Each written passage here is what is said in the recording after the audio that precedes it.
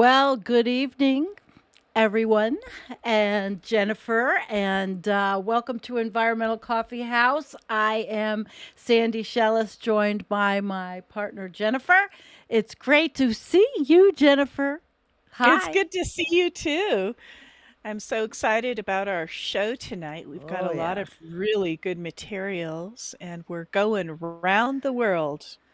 Well, yeah, we are. We are. We're actually going to start with a little art show, and it's going to be interesting. The artist's name is Marty McCorkle. And Marty is a follower of ours, but I met Marty first on Collapse Chronicles. Oh, you And did? Marty is a prolific commentator when Marty has something to commentate about. And then I found Marty, or Marty found me on Twitter. And Mm-hmm. that's where I saw Marty's artwork. Marty lives in Oh, Southeast wow. Asia. So it's very interesting. And then we have, of course, you'll do your viewpoint of what the rest of the things we're going to do. But I'll just shout out to Matt and Kim. Our moderators are here, and lots of stuff. So, Jen, you want to give besides what I just did, the million-foot overview? Yeah. Yeah. I don't know all the different things that we're going to do, Sandy, because they look Oh, fabulous, but I don't know all of them, what they all right. are. Well, you've got the main stuff pulled But up. we are going to dive into a very complex and interesting article from the Lancet. This is actually a journal, and it's about national responsibility for fair ecological breakdown, a fair shares Yep. assessment of resource use Yep. from the years 1970 to 2017. And it's actually pretty revealing. So we're going to go through that. Very interesting. Mm-hmm. And then we have a bunch of different tweets, I believe, Sandy, that you're going to be showing. Well, And yeah, if we get a chance, we'll just show yeah, you what's in the Twitter sphere of climate change. yeah. And then I guess there's been some flooding in Accra, Ghana. So we're going to talk about the flooding in Ghana. They were hit by some sort of rain bomb. Awful. Yeah. And then that's about it, isn't it? Or is there more? We have, oh no, we're going to wind up with Dolly Parton. Oh, that's right. Yeah, we're winding up with a high note, and I'm not going to attempt to do her high note. No, but this is going to be fun. So, let's get started. I'm going to do the Marty art show. All right. So, as I explained, Marty McCorkle is an amazing artist. And let me first show just one of Marty's beautiful pieces here. It's a let me get us in the Marty sphere. Okay. Do we Here's have Marty's artwork behind us tonight, Sandy? Yes, we sure do. This is a Marty artwork, and it's on his Twitter when I get there. I'm just going to show you some stuff, guys, that a little bit close up in the mediums. Marty works in different mediums, but the art is just absolutely gorgeous. Absolutely gorgeous. And so this is one piece. I And love then the rays of light. So oh, beautiful. isn't it beautiful? I just Mhm. thought we needed an eye massage. We Hmm. did. We need Mm. some beauty in our lives. And here's this is another beautiful piece. I love this one also. And the trees. And see the dog in the middle of the trees? Oh, Let me see if I can make this one a little bit smaller. And okay, so that one is really sweet. I love the brush strokes. It's really nice. that is just Yes, Marty is gorgeous. quite an artist. Oh my God! And here's one. There's the bigger version of what's behind us. Look at that beautiful butterfly. Mhm. Hey, it's an American butterfly. It's got red, white, and blue. And there, Marty's giving us the American butterfly. Um, so I'm gonna give you a little shot of Marty's Twitter, and I got a little music to put on as we go through Marty's Twitter. It's very pretty. Here's one. This was from September of 2021. Beautiful stuff. And oh, he had that's we're not going to go there. We're just going to show the art. Isn't it beautiful? So beautiful. It is. I want you guys to go. Oh, there's that's one I showed. Yes, it's always nice to share a fellow, and we have other artists that follow us. And one of our newest followers, Midas Lisa, is an artist, and she's doing oils, and I hope to do the same thing to show hers. Look at this. Isn't that absolutely spectacular? Let's see if I can get it a little bigger. Just to look at that's beautiful. Beauty. It really is. Beauty. Just look at, and that's what we needed, was some beauty. And oh, look at this. Oh my God. I would love one Marty McCorkle. That's glorious. Yeah. You know, guys, my birthday's coming up. Anytime anybody would like, I'd love a Marty McCorkle. All right, so let me show you Marty's website, and I'll have the links up. Marty's recent sketches. There's all different kinds of things from many years. Just different people. Here's one I really like too. Isn't that pretty? 2017. Oh my God. Isn't that lovely? Riding a flying horse. Yeah. Absolutely beautiful. Just beautiful. And let's see what else. Oh my gosh. And you can, just all different kinds of, but because Southeast Asia, I know living in the island is beautiful. Look at the form of the body. Look at the form. Wow. So I guess you guys can get the idea of how we wanted to start with beauty. Because sometimes amongst all of our angst and all of the things that are happening, we can see beauty. Beauty amongst us. So beautiful. So if you guys are interested, and just even, it's like being in a museum in your own home, looking at the artwork. So if you want to sit in a museum in your own home and look at art, I highly recommend this site. Okay? I think it's beautiful. So I'm really happy that I got to share So Marty's gorgeous. art. What do you think? Pretty. Very beautiful. I bet you have a beautiful home with art, filled with art. And I have a home filled with art that I've collected over 35 plus years? Mm-hmm. Yeah. Okay. Well, let's go to get serious now that we've showed the beautiful artwork of Marty. And let's begin our show. Mm-hmm. Jennifer, do you want to then go through the beginnings of the Lancet article? And I will pull it up. Absolutely. All right, let's look at the Lancet. All right, guys, here we go. This is where we get really ready. Mm-hmm. Okay. Right. Sandy, this is a journal, right? The Lancet. Yes, this is the journal. Yeah. And okay, this is their planetary health, and it was not behind a paywall. That's really was a thing that I was impressed with, that it wasn't behind a paywall, and that also it was something of interest. It's not like this group doesn't understand this topic, right?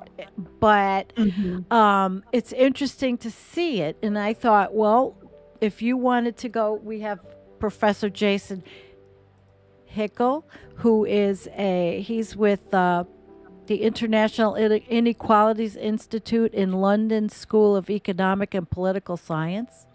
And we have Daniel O'Neill, PhD, Sustainable Research Institute. So it's a UK, well, Lancet is UK, and it is it's qualitative. It's a study. It's using data and bringing data in from uh, a lot of different resources to make this work. So, Jen, would you like to Hmm. start? Okay. Absolutely. All right. So, did you guys know that overshoot can be calculated at a very fine level? So, that's what this is about. Yes. National responsibility for ecological breakdown, a fair shares assessment of resource use 1970 to 2017. So, human impacts on Earth system processes are overshooting several planetary boundaries, driving a crisis of ecological breakdown. This Hmm. crisis is being caused in large part by global resource extraction, which has increased dramatically over the past half century. We propose a novel method for quantifying national responsibility for ecological breakdown by assessing nations' cumulative material use in excess of equitable and sustainable boundaries. So, for this analysis, we derived national fair shares of sustainable resource corridor. These fair shares were then subtracted from countries' actual resource use to determine the Very extent interesting. which each country has overshot its fair share over the period of 1970 to 2017. Through this approach, each country's share of responsibility for global excess resource use was calculated. Kind of Hmm. fascinating how you It can calculate is. this. Yeah, I'm all into So, the methods. right. So, overall, the findings. So, not surprisingly, guys, high income nations are responsible for Yeah. 74% of global excess material use, driven primarily by the USA, 27%, Yeah. Rah and rah. and the EU, 28, high income countries, 25%. So Europe and the United States roughly equal. Yeah. China is actually responsible for 15% of global excess material use, and this is a newcomer into the fray, and we'll show how that is. Hmm.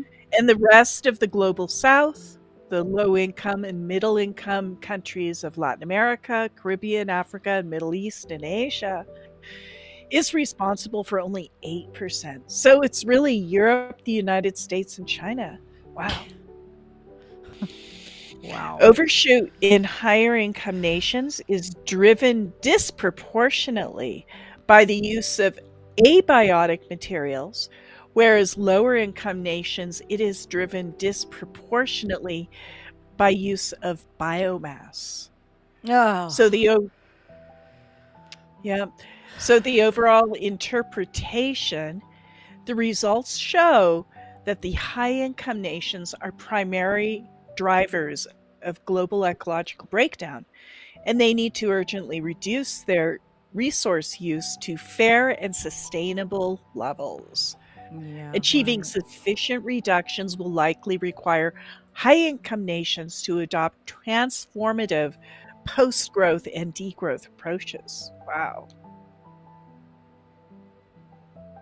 So, human impacts on Earth system processes are overshooting several planetary boundaries, not only in terms of CO2 emissions and climate change, but also land use change, biodiversity loss, chemical pollution, and biogeochemical flows. The current rate of biodiversity loss is particularly concerning. In a comprehensive review of extant evidence, the UN Intergovernmental Science Policy Platform on Biodiversity and Ecologic System Services found that, on our present trajectory, around 1 million Oh, species are now at risk of extinction, many wow. within decades. This trend is indicative of widespread habitat fragmentation, ecosystem disruption, and ecological breakdown. These problems are being driven in large part by global resource use, through processes of material extraction, production, consumption, and waste. Resource use has a range of impacts on terrestrial and marine ecosystems, including on forests, soils, wetlands, lakes, rivers, and oceans, and resource use is understood to be a robust proxy for environmental pressure. Steinman and colleagues showed that resource use accounts for more than 90% of the variation in environmental damage indicators. The UN International Resource Panel found that resource use is responsible for 90% of total global biodiversity loss and water stress. Moreover, as van der Vaart and colleagues showed, although impacts vary by material as technologies change, there is a link between aggregate mass flows and ecological impact, with correlation coefficient of 0.73. Although differences between individual materials are important, aggregate material use is a key indicator for environmental policy. Global material use has increased markedly over the past half century to the point where, as of 2017, the world's economy is consuming over 90 billion tons of materials per year, well in excess of what industrial ecologists consider to be a sustainable limit. The increasing trend holds across all categories of materials, including biomass, metals, non-metallic materials, and fossil fuels. However, not all nations are equally responsible for this trend. Some nations use substantially more resources per capita than others. Although previous research has explored the question of national responsibility for CO2 emissions and climate change, such analysis has not been applied to other forms of environmental pressure. In this study, we quantify the national responsibility for ecological damages related to excess material use using a method rooted in the principle that the planet's resources and ecosystems are a commons and that people are entitled to an equal, sustainable share. This principle has been articulated in the climate literature, and the approach here builds on a method that was developed for CO2 emissions. All right, so we have now the research and context, the evidence before the study. Do you want me to take it? All right. So the existing research, it has shown that global resource use markedly exceeds sustainable levels, and it is driving a crisis of ecological breakdown, endangering planetary health. Research has also found that the higher income nations, the little, people that overconsume like we do, is driving this crisis, endangering planetary health. So the research also has found that, have the higher income nations have a per capita resource use than lower income nations. And these nations also exceed sustainability threshold to a greater extent. So, however, to date, there has been no attempt to quantify national responsibility for the cumulative excess of global resource use that is driving this ecological crisis. So we will say yay for this one because they are doing it. Added value of this study. This study advances existing research by assessing the extent to which nations exceed equitable and sustainable resource use corridors in terms of cumulative material consumption. So they use the data to quantify national responsibility for excess global from the period of 70 to 2017. All right, so implications. The results of this analysis indicate that the high income nations are the primary drivers of the global ecological breakdown and must urgently reduce their resource use. See, notice they don't say just emissions. I mean, this is Right. overall. This is overall, and we have to stop it.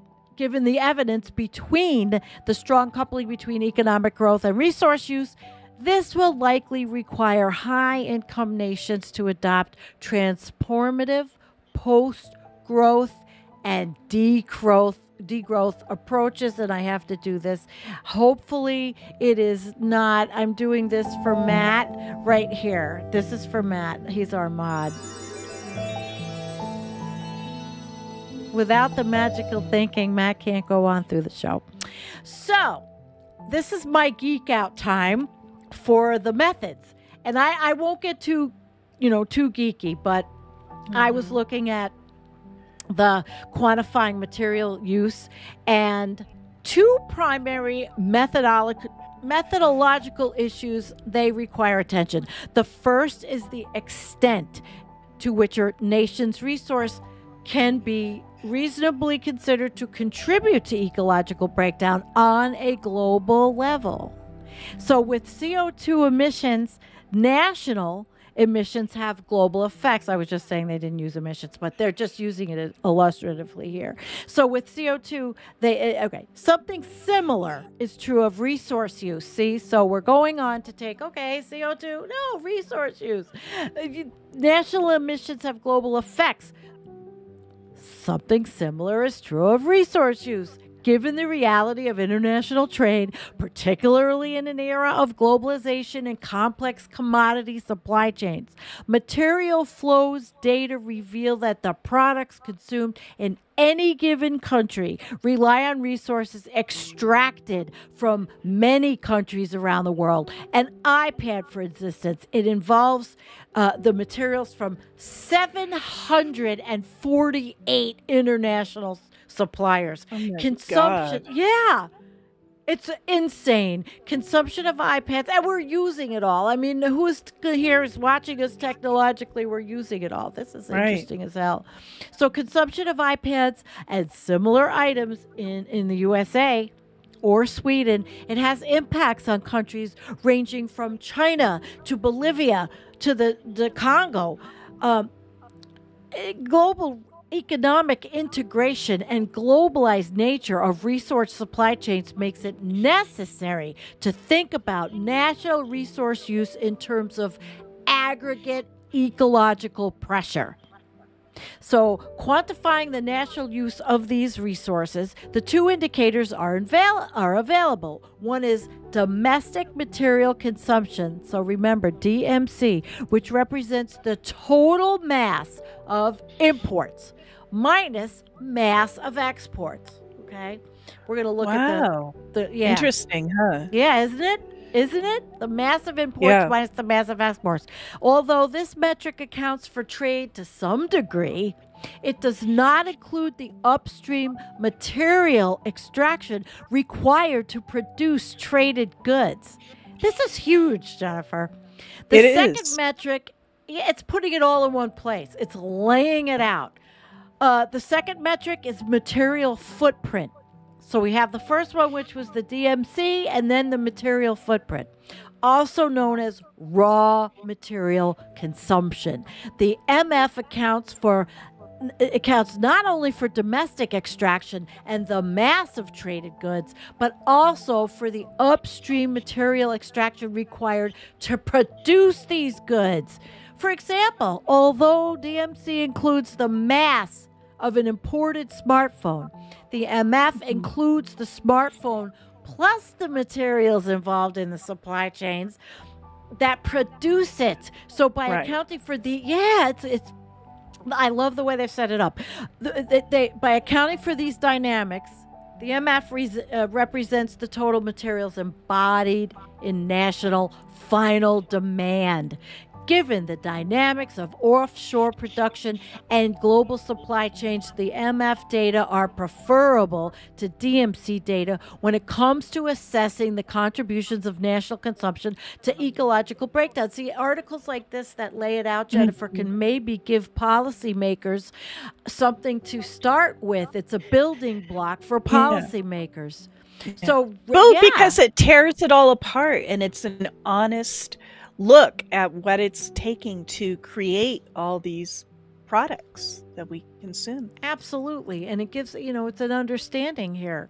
Recognizing that the international nature of material flows allows us to resolve questions that might arise from a more methodologically territorial perspective. For instance, one might argue that countries such as Finland and Costa Rica should not be penalized for resource use in the same way as countries such as Brazil and the USA, on grounds that resource extraction in the former countries is more heavily regulated and I lost my place.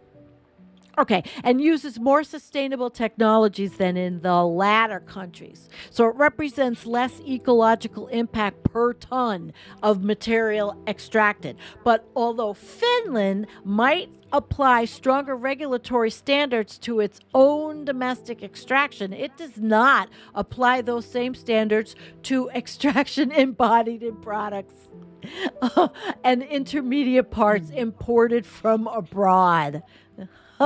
When accounting for the complexity of global commodity chains, differences in national regulatory frameworks and technological endowments become less important. So consumption in Finland evolves around resources extracted in Brazil, while consumption in Brazil involves resources extracted in Finland, and no one can tell me that this is not a global world order, right? Maybe I need to put that in. It's the global world order. Yeah, there we go. Are you scared now, guys? Because everybody's using stuff. All right. So anyway, let's go down and say, although that this resource entails the ecological pressure, some level of resource use is, of course, necessary for sustaining human society, and countries with larger populations will therefore rely. Oh, I keep losing my place. Therefore require the more baseline resource use than countries with smaller populations. So considering this, our focus should be not on national resource use, as such, i.e. in absolute terms, but rather on some metric of excess resource use, which, God, here in the United States, right? Measured with respect to a conception of fair shares that is grounded in principles of equality and sustainability. So are you with us, guys? It's fascinating shit. I hope you are, because we're going through the whole thing. Okay, I'm going to finish this section, and then we're tag teaming it, and then Jennifer's going to take it up. So one straightforward method to account for equity is to assess the extent to which nations' per capita resource use excludes the global mean per capita level.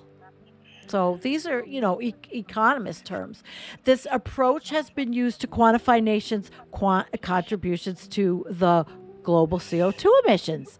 The limitation of the approach is that it works for modest levels of global resource use. It makes little sense to assume that aggregate resource use can increase indefinitely. From an ecological perspective, some kind of upper limit or boundary, similar to those that are used in climate policy, like the 350 ppm planetary boundary or the 1.5C, 2C limits, could be posited, beyond which any aggregate resource use would be considered excessive regardless how it's distributed. So quantifying. How are we going to quantify? How are we doing this?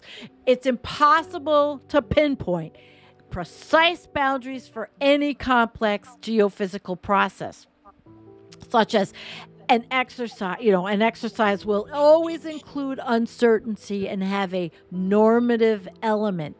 This is true for resource use just as it is for atmospheric CO2 concentrations, ocean pH, land use change, and other processes represented in the planetary boundaries framework.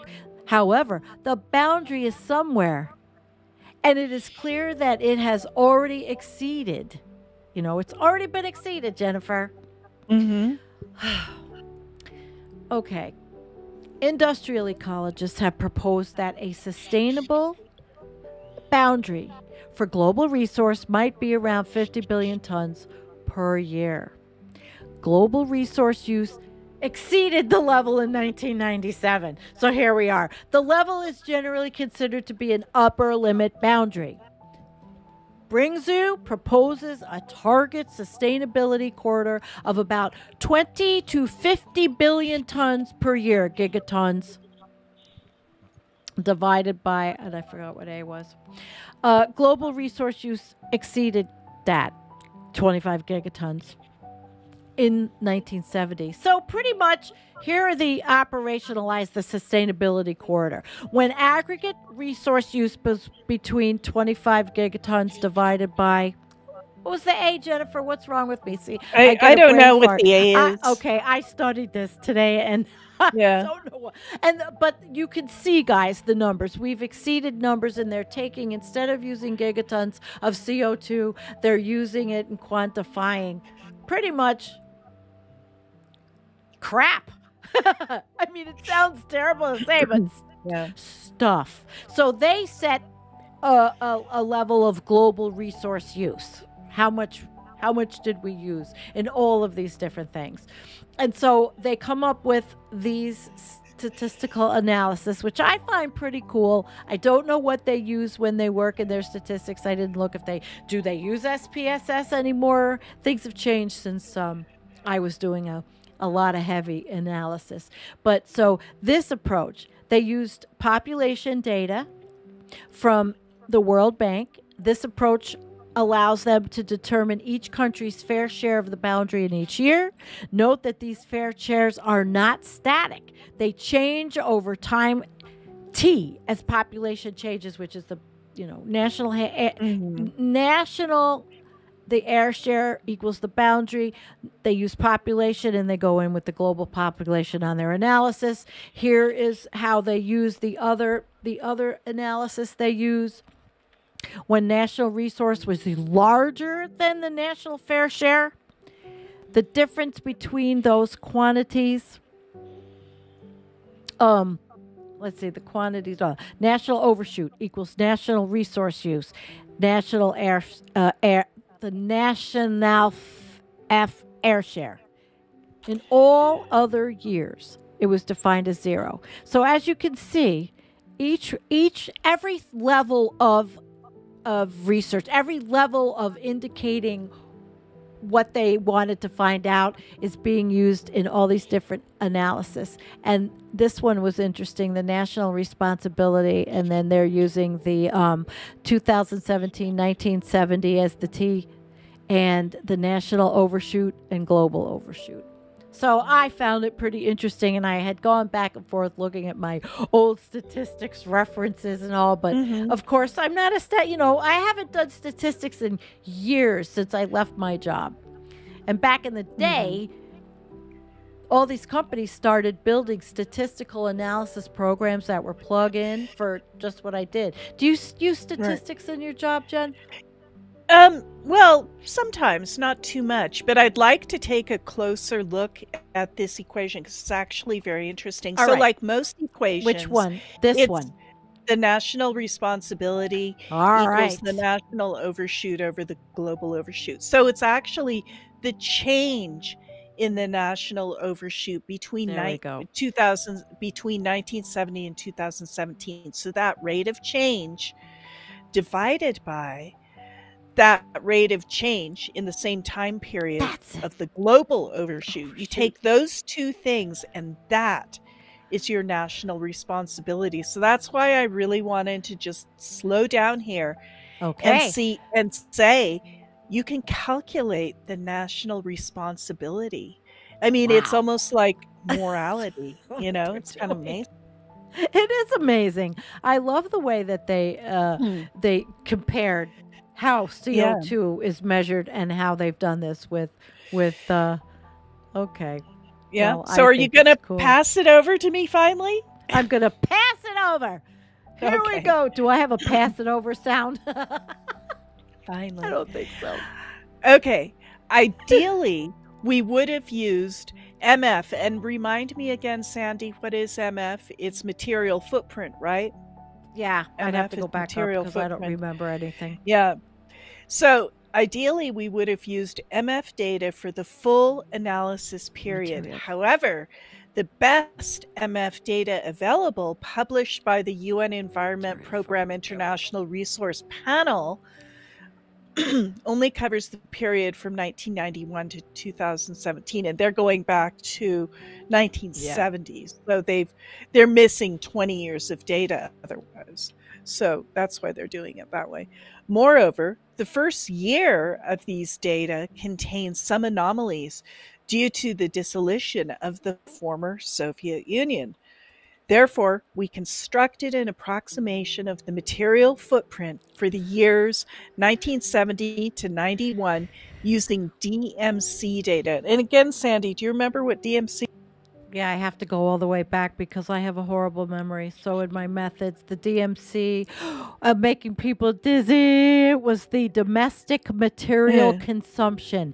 Domestic material okay, consumption. see if I can remember that. The We're domestic terrible. material consumption, Yeah. which are available for most countries back to 1970. Yep.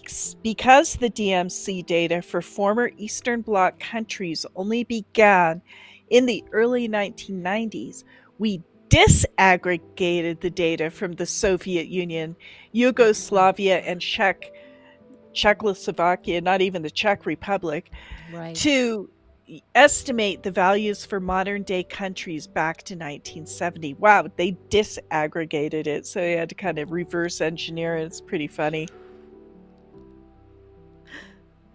All right. Anyway, this is very nerdy, guys. I'm just It telling you. is. You We're probably nerding already out. know. And you know what? Really It's okay to nerdy. nerd out. It's really okay. So, let's nerd Okay. out. Okay. I'm Okay. enjoying it. Here we go. Okay, guys, put your little thinking caps on.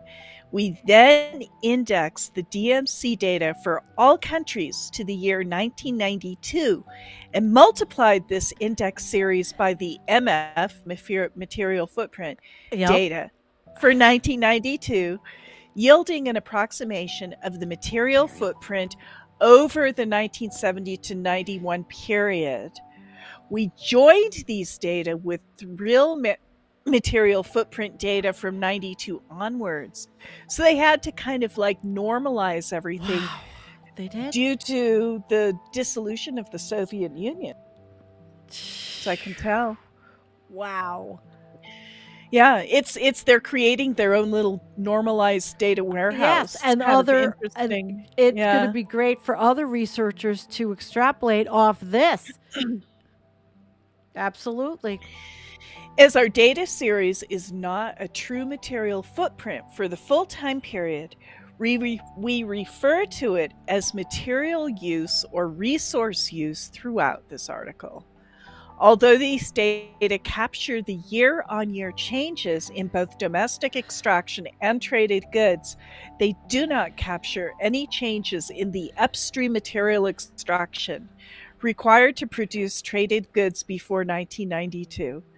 However, from 1992 to 2017, the data do fully capture these changes.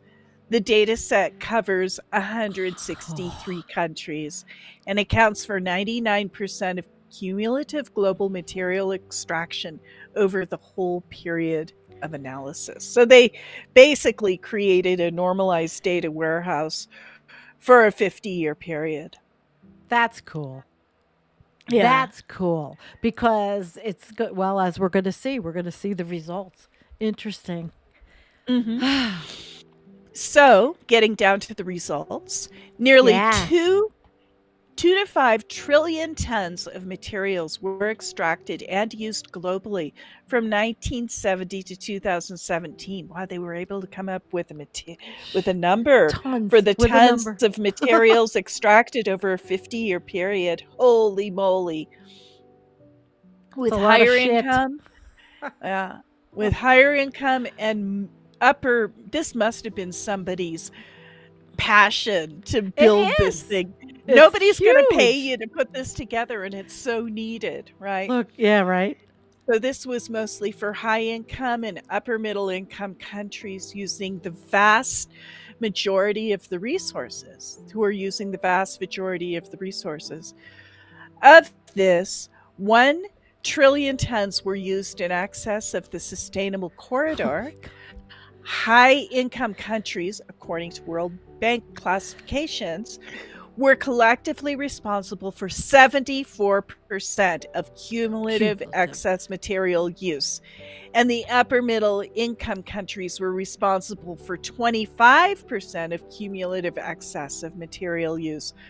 Lower middle income countries and low income countries were collectively responsible for less than 1%. So now the truth comes out.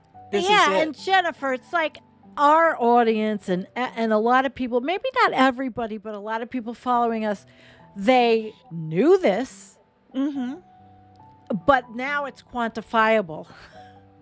Because we always are saying, you know, about the countries that these other countries have basically nothing. And here's the look at the income level on this graph. Yeah. And you can see that the upper middle income still is sort of a Johnny-come-lately, and the lower middle income doesn't even rate. Predominantly, everything is the high income countries. The people that bombardier. Of which you can't even see the yellow on the graph. No, you can't.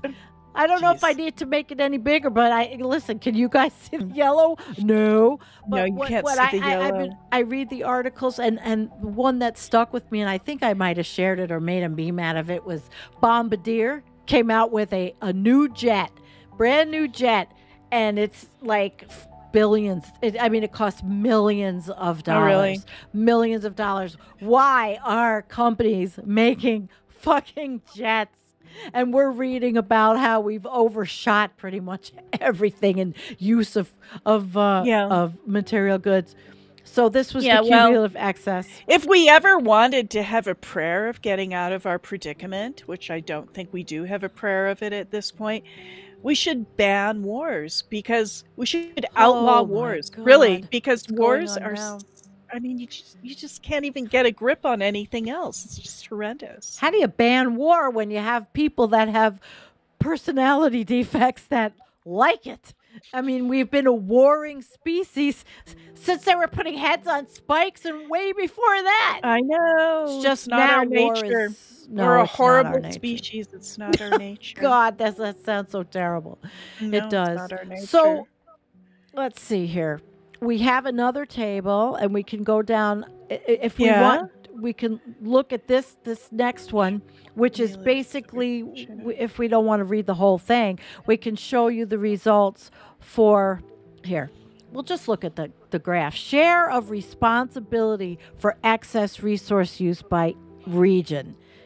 And this is another example of the USA being the worst here.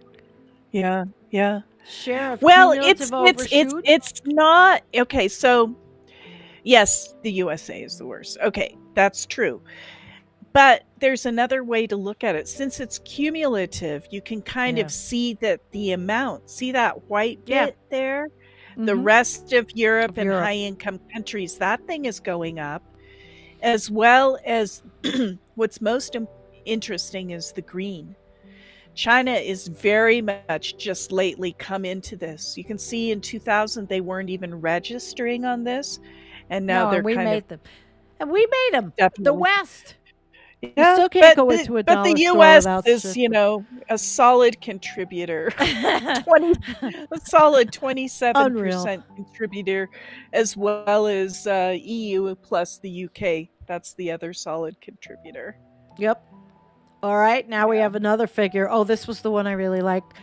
Annual overshoot per person, capita, with countries with the Mhm. largest total overshoot. Overshoot in income nations is substantially more intensive than overshoot among their lower income counterparts. Mhm. Australia's per Right. capita overshoot is 4 times higher than China's and 7 times higher than Brazil's. Now, figure Well, four, this one, look at this. The mean because it's annual per capita. Go ahead. it's per capita, Yep. right? And so Australia has comparatively small a number of people when you All compare it to right. China, right? Yep. But they've got all that coal mining, they've got all that Brilliant. resource extraction, and so all of that goes against the smaller amount of people, which is why There you go. Australia comes out on top. That's why it is. Same with Canada, all that resource extraction. Canada doesn't Love it. have many people, so per capita, Canada comes in second, you know. 15 of the largest absolute overshooters. Yes, Jennifer, you Hmm. compliment me so well. There we go. I know, tons of overshoot per capita. We overshoot, Yeah. overshoot, overshoot. All right, now we have cumulative excess resource used by country and income group. That's right. Take this one. So it's pretty interesting that per capita, the high income people use way more than just even the upper middle income people because they purchase really expensive toys. We're not talking about face creams on Amazon here, No, right? no, we're talking about Yeah. bombardier jets. Right. We're Mhm. talking about very expensive toys. Think yachts, think jets, Yes, think crazy homes with, 10,000 square feet and a swimming pool and air controlled basketball court. That uses up a lot of stuff.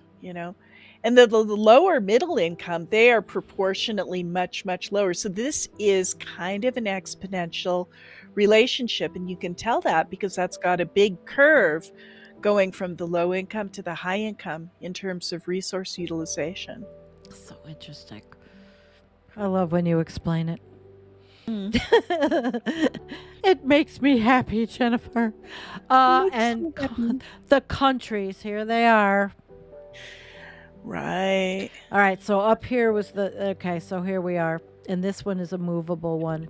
So let's go look at Let's see the what you USA. got. Look at the the ratio. Where's the cumulative overshoot, share of global overshoot. I can't, it's not like a movable spreadsheet where I could keep Uh, the this up. So, but here we go.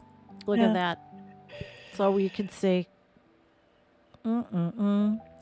Well, guys, you can see for yourself the countries with the cumulative overshoot and the share of global overshoot. That's The, right. and and then broken down here, like you said. Yeah. All right, that's interesting. Also, guys, the world totals. Here's the 100%. All right, income groups are based on the World Bank income classification as of fiscal year 2019 for calendar year 2017. The classification is static across the whole period. So the analysis doesn't account for movement of countries between income groups. All right. But results for all the countries are available in Appendix 1. So there's a lot of, there's appendix, you get this in PDF. All of the graphs are in, you can just click on figures. It's very nice, nicely done. So here's Hmm. the one. So I think we can jump down to the discussion, All right. Sandy. Let's go to the The discussion. the fair shares approach articulated here offers a novel method for quantifying national responsibility for ecological breakdown. This was new. I had never seen it put Am forth I in the into a right method. place? I don't know. Let me see what you're looking. It I'm says the word discussion after all those charts. No, you're going okay. backwards. Why are you going backwards? Sorry, their No. discussion. All Okay. right. All Let's right. go. Um, right. Furthermore, the majority of ecological pressure from excess consumption in rich nations is outsourced to poor nations. According to recent analysis, more than 50% of excess consumption in rich nations is net appropriated from poorer nations in the global south. This appropriation not only causes ecological damage in poor nations, but depletes them from the material resources that they could Oh. otherwise use to provide for human needs and expand their sovereign industrial capacity. Our results show Mm. that high income nations need to urgently scale down aggregate resource use to sustainable levels, right? Mhm. On average, resource use needs to decline by at least 70% to reach the sustainable range. What? That's radical. Who's going to reduce 70%? Do you think it's going to happen? I don't. Such reductions will require.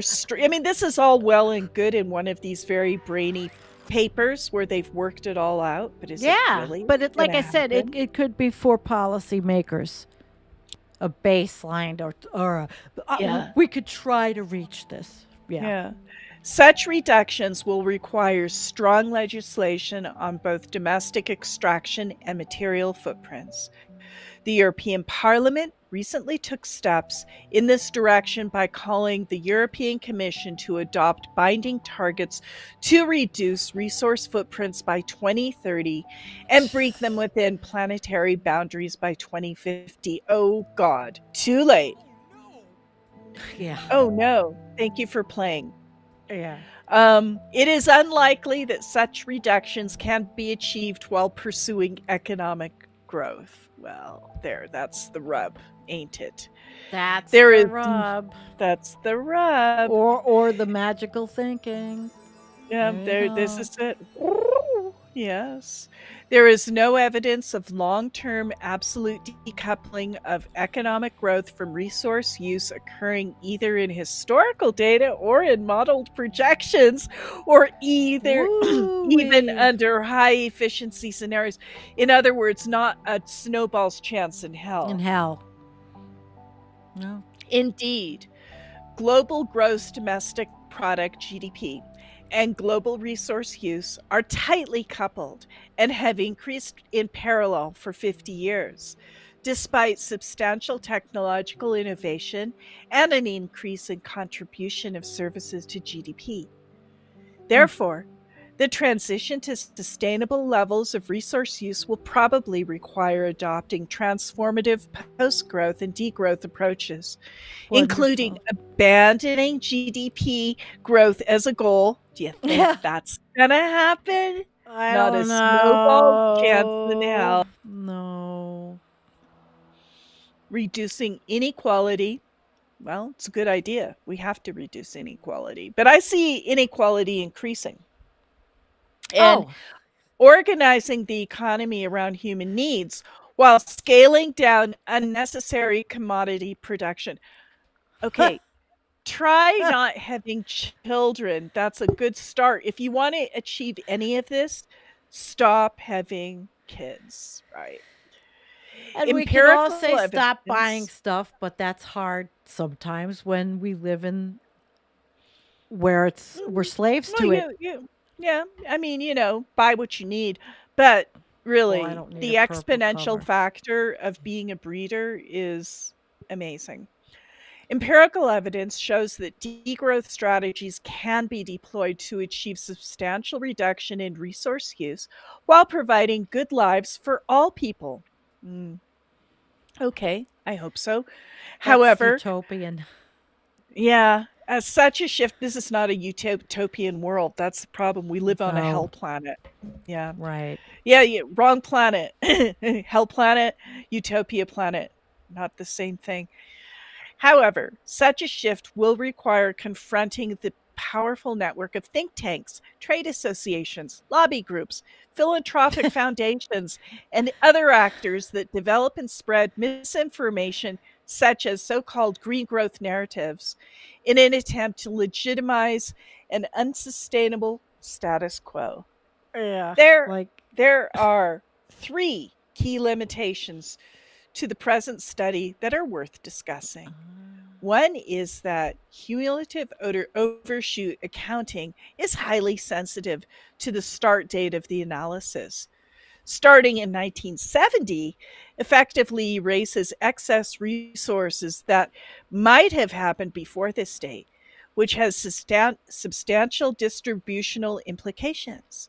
For instance, the USA has consumed resources in excess of 8 tons per capita per year since at least 1870. Good job, USA. When national records began, resource use in the USA increased particularly rapidly in the middle of the 20th century, more than doubling from 13 tons per capita in 1932 to 29 tons per capita in 1970.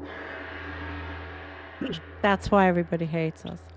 Yes, well, Mm. there's a reason they hate us. Due to, in large part, to infrastructure build out, we can assume that the UK, the EU, and most other high income nations followed a similar trajectory during the same period, yet excess resource use during this period is absent, effectively forgiven in the cumulative accounts presented here. By contrast, nations in the global south that have industrialized more recently are penalized for the same activity because it happened within the analysis period. God damn, this is so Wow. fucking nerdy. It is so nerdy. Oh my God. All right, There hang with aren't it. everybody staying with us. Okay.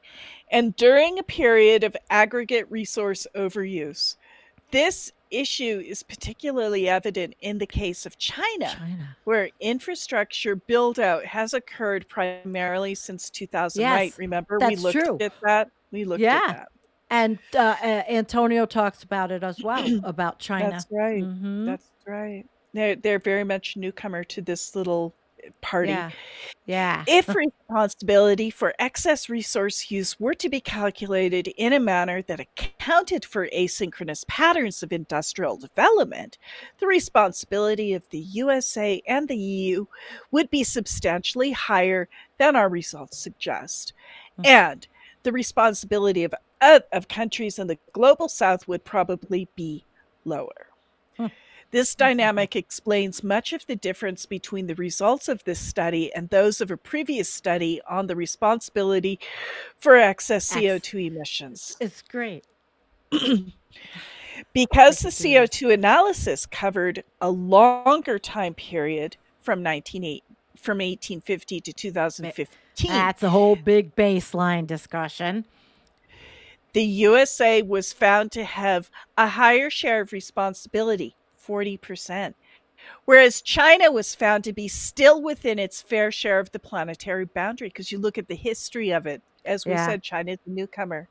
Yeah. However, the two studies are not directly compatible because the CO2 emissions overshoot was quantified according to the longitudinal budget, whereas material use overshoot is quantified in this study according to the annualized boundary.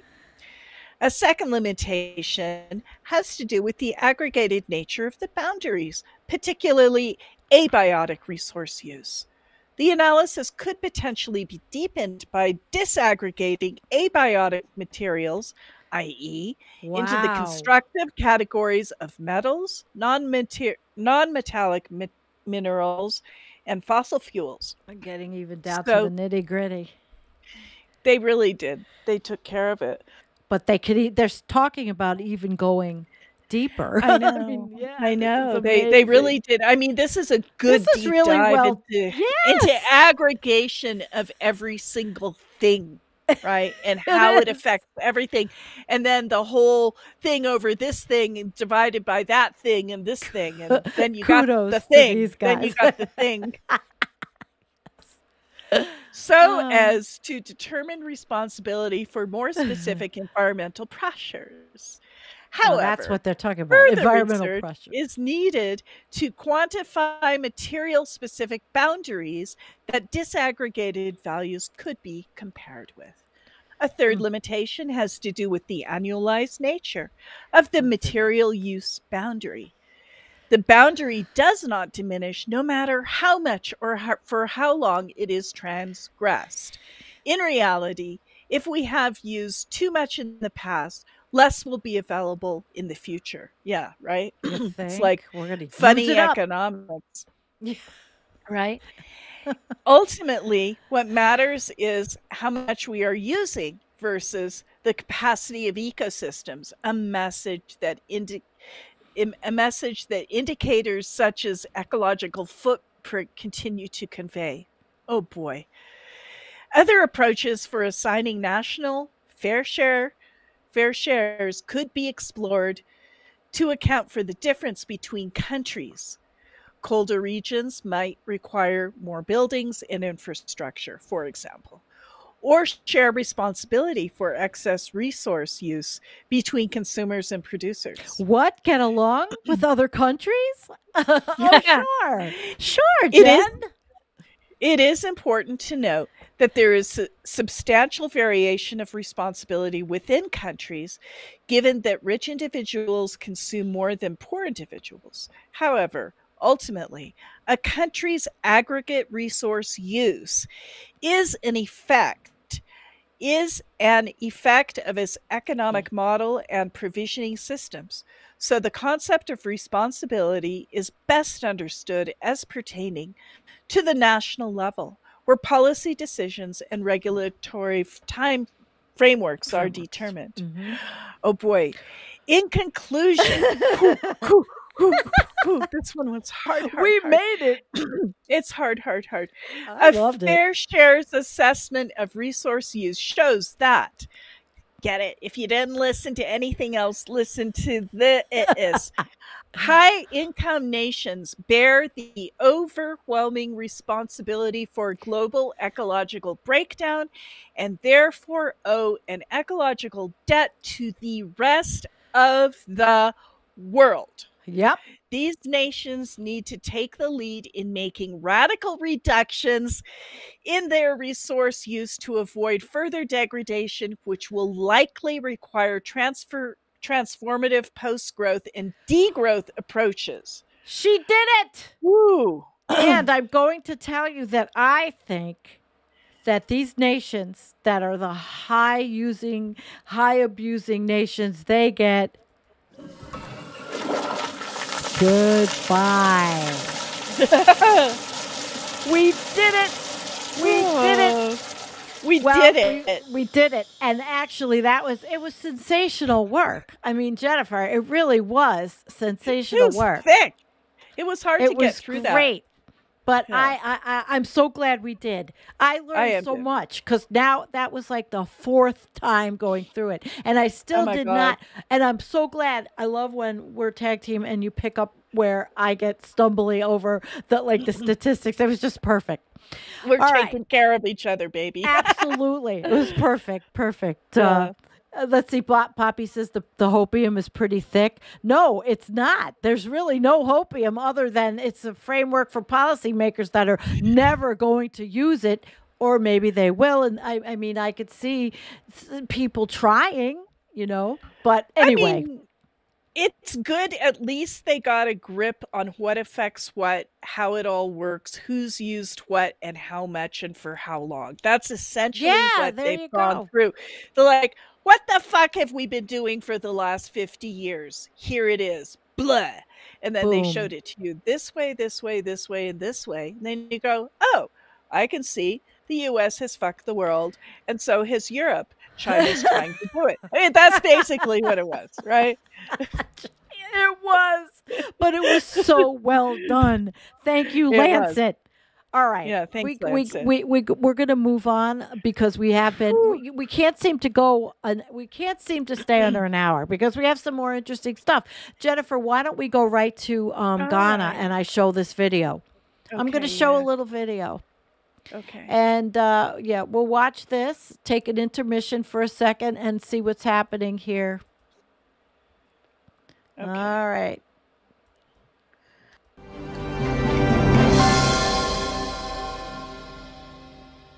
Let's talk about the floods here, and there's been heavy floods after a few minutes of downpour this morning in the capital. Some roads in parts of the city have been rendered immotorable. Some people were seen scooping flood water out of their homes to save their valuables. Part of the ministry's area were also flooded. John News' Michael Ashale is joining us from town on the phone. Well, Michael, which areas have you been and what have you observed? Yeah, so we have been to areas like Kamishi, Zongo, Gaskia, and some other areas around the Kolebu hospital, and the situation is dire for some of these people. Even with huge drains, these rains have been able to collect in them. They filled up and they are all over the street, making some of the roads in more trouble. The drivers could not even navigate to where the drains could be, resulting in a traffic. For some of the people, residents around those areas, these rains have managed to fill up their homes. There was one lady that was sitting on top of her building waiting for the rains to subside before she gets back into it. Some of them have lost their businesses. There was one lady who said, oh, she's lost everything. All the food that she prepared for today has all gone bad because of the rain, which she didn't know were going to come. So these people are still counting their costs. A very big situation for them. Babani, thank you very much for bringing us that update, and we have more for you in our subsequent bulletins. You're watching Journeys Today with me, Anas Mini. We're taking a break. When we return, we have more stories for you, plus the latest in business, sports, and showbiz. Stay with us.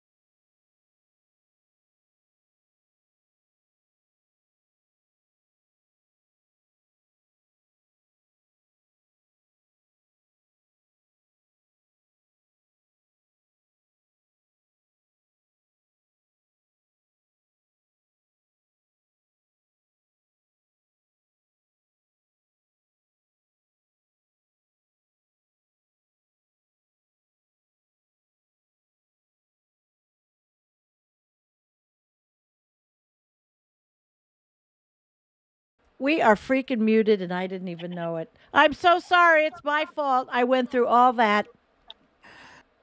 Yeah, I didn't realize it. We were muted.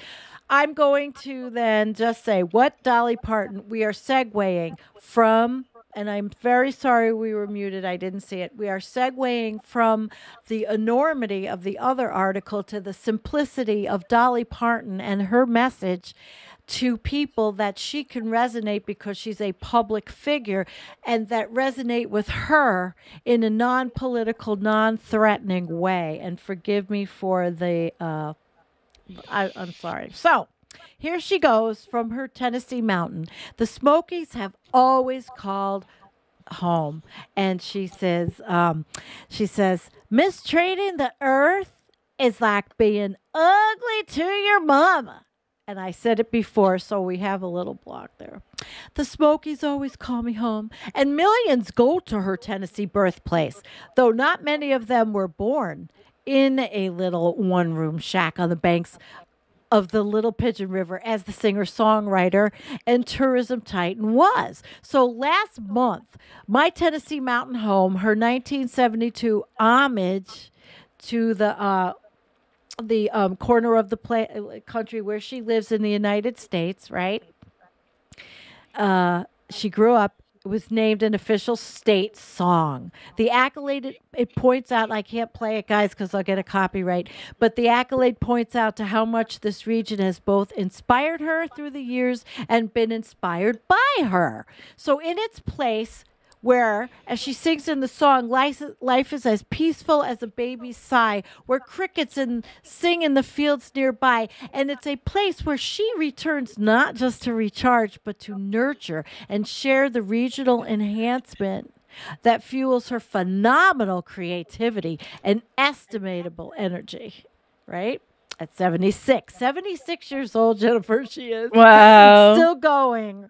She seems to be working a lot more than 9 to 5 because she's everywhere. She's in your bookstore and in the news, country music awards, on a cake box, ice cream pint. Later this year, she'll be starring in a Christmas TV movie and putting out a new gospel album. And there's where it is, in case you don't know, in Tennessee. She has built a hospitality empire centered in Pigeon Forge that includes Dollywood Amusement Park. Now all of this is probably the epitome of consumption, right? Dream Resort, restaurants and attractions, all themed to celebrate the landscape and culture of the Smokies. Although the wilds may sometimes be hard to discern among the touristy glitz and kitsch, what drives Parton is a genuine desire to invite visitors to one of the most beautiful places in the world. She says, and when I came here, it's a feeling like nothing else. It has grown, as all things must. But the Smokies, they'll never lose their charm and magic. Look how beautiful, Jennifer. Oh, they're so gorgeous. That's lovely, the way the clouds form along the river there. Wow. In the valleys. So gorgeous. Wow. Hey, somebody's been there. Jack said Dollywood is amazing. Let me put it up. Dollywood is amazing. You got to try their pastries. That's cool. Although yeah, it is the height of consumption, but it's her message. So she talks about, you want to take it or you want me to keep going? Yeah, I'll take it. Okay. We're not muted. Yep. Okay. I'm ready to go. Here's what Parton sees in her Tennessee mountain home and what travelers can take away from a visit. Our Lady of Tennessee. Born the fourth of 12 children. Wow. Parton began singing at the age of 10 on regional radio in Knoxville. As a teen, she was already a local star. The day after graduating Sevier County High School in 1964, she poured herself a cup of ambition and set off for Nashville. She's been going strong ever since, her star power propelling her around the world and across entertainment genres. The award-winning 2019 podcast series, Dolly Parton's America, dubbed her the Great Unifier, citing the way she manages to draw together a diverse range of fans who might not otherwise stand to be in the same room with each other. Yet, she remains a local girl. She has lived 57 years in Nashville, with her publicity-shy husband, Carl Dean, whom she married in 1966. She returned several times a year to Sevier County, including opening a new season of Dollywood with a performance. Here, in the epicenter of the Dollyverse, Parton's influence is obvious. In Knoxville, there's the colorful mural of her in an alleyway in a bookstore with a section devoted to Dolly themed books and merchandise. Oh. There's a parkway named after her and a bronze statue in Sevierville that her father would visit regularly to keep clean. Oh, that's sweet, right? Yeah. Yeah. Yes. But her impact goes beyond her image. The Dollywood Foundation awards college scholarships to local high school students, a monthly book giving program that started for children under the age of 5 has grown to a lauded international initiative called Imagination Library.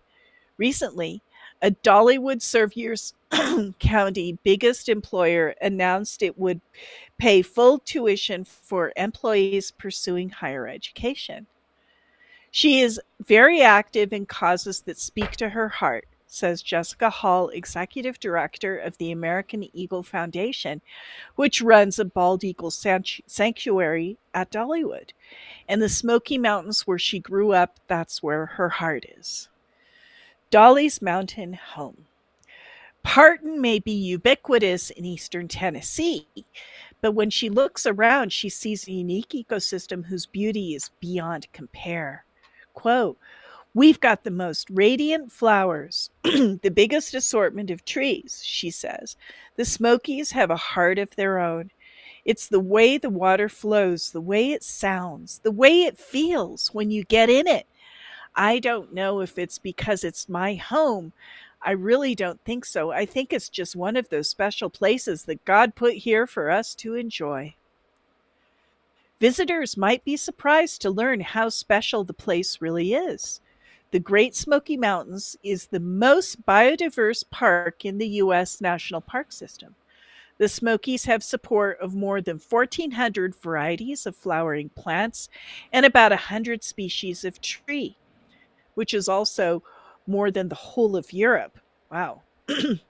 Yellowstone is known for geysers. The Smokies are known for its plant diversity, said Mount O'Barrel, general manager of Pink Adventure Tours, which offers guided tours of the national park in a pink Jeep. The numerous streams that help to nurture this abundance, from headwaters of the Pigeon River to LeConte Creek, draw locals and visitors for kayaking, fishing, and swimming. Parton's lyrics as a guide from Klingman's Dome, the highest point in the park, might watch the light of a clear blue morning as it eventually fades to glowing fireflies when evening shadow falls.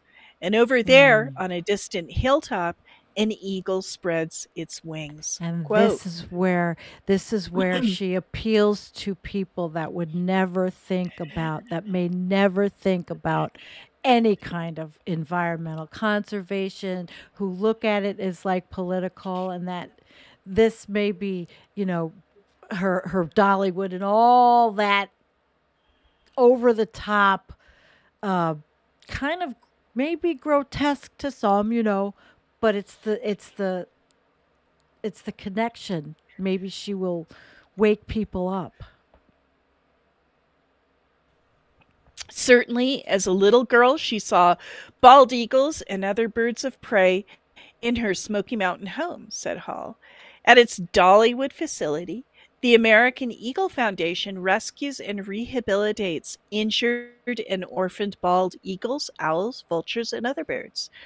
If they are not able to be released back into the wild, they find a home as educational ambassadors to the more than 3 million people a year who visit Dollywood. Wow, look at that with that little doll that is her. That is pretty weird. Yeah, I know. 1977. That's her. Oh God, our American culture. Oh my God. To But it's date, sweet. we've released over 180 bald eagles into the wild in the Smoky Mountains, said Hall. It's incredible. We've tracked our bald eagles in Ohio and Florida. We feel strongly that we have played a small but important role in the repopulation of the bald eagle in the South. Hall notes that Dollywood, as the foundation's largest corporate sponsor, has been instrumental in our success. The organization plans to open a new public facility in Silverville in the spring of 2023, and she says it will be the nation's largest bald eagle education and rehabilitation center. That's Well, impressive. see, that's the sweet part. And I think our chat's freaking out. You gave me this article to read. No, I know, I'm just reading it. My I'm just whole reading thing, and we're gonna move down and show the pictures, but my whole thing was the juxtaposition, the difference between what we were reading about overshoot, right? And then how nobody, like, look, 70 million people voted for Donald Trump in this country that don't have a clue. And if they see somebody, and she does talk about climate change, she says, you know, perhaps there's just a little glimmer of hope that people can get educated. That was my whole point in bringing Dolly Parton to light, guys. I haven't checked the chat, Sandy. I just was looking.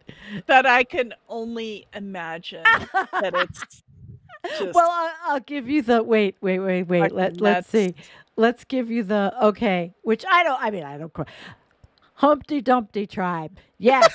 Dollywood certainly is a monument to how to honor the Smoky Mountains. It makes a mountaintop removal coal mine look like a Sunday walk in the park. Now, I don't know if I have not been there. And I was not, again, I haven't been there either. I'm touched because of the even with the small effort of bald eagles, and she has talked about climate change to a community that just absolutely has either they're so inundated with denialism, you know, that maybe someone like Dolly could. That's all so simple as compared to overshoot dealings. Oh my God. Anyway. Well, we really have gone around the world because, you know, we covered the artwork, that beautiful artwork. Then we dived deep into the Lancet. I mean, that was very nerdy, like to say the least. And then into Dolly Parton. That's a real juxtaposition. That's what we're good for. Like, holy crap, we've been around the world for sure. And that's what we are good for. These are Marty McCorkle's pieces again. Yeah. Beautiful stuff. You'll see his website. Yeah. Oh, well, I listen. We're an unusual channel. We choose unusual things. I don't think anyone could ever accuse us as being a run-of-the-mill channel at all. And Perhaps not. Perhaps not. I like it. I like it. I don't know if anybody else could go through what the machinations of how we plan our shows, but we get from A to Z pretty good. Thanks, Jen. That's right. Thanks. You, Sandy. All right. I do have an announcement, a real quick one. Wednesday, I have a guest. I have Dr. Felice Todd is coming back. Oh, good. Yeah. It's Wednesday, though. It's 3:30 Eastern, 12:30 Pacific. I can send you a link, Jen, if you want. I know you're working, but we will be doing a show, and that will be Wednesday. That's when she can go live with me, and so we do it according to when she can do it. All right? Mm-hmm. Mm-hmm. All right, guys. Thank you for coming, everyone. If you're a member of our little Go Buy Me a Coffee, thank you very much again. And Jen, finish us off. Well, you know, I mean, it's been a show of contrasts, and I'm very happy that whole study in the Lancet that we went through it. So it's good. You finally can get your handle around things, but now knowing that, what do you do with it? And that's kind of how it rolls out. And then a little bit of Dolly Parton at the end, which was very sweet. I wish I could have played her. she's a kitty. I wish I could have played her, but I don't want to copyright. So no more copyright strikes. No more copyright strikes. We're gonna play it safe. yeah. Not gonna Peace out, tempt guys. fate. Mwah. We love you. We do.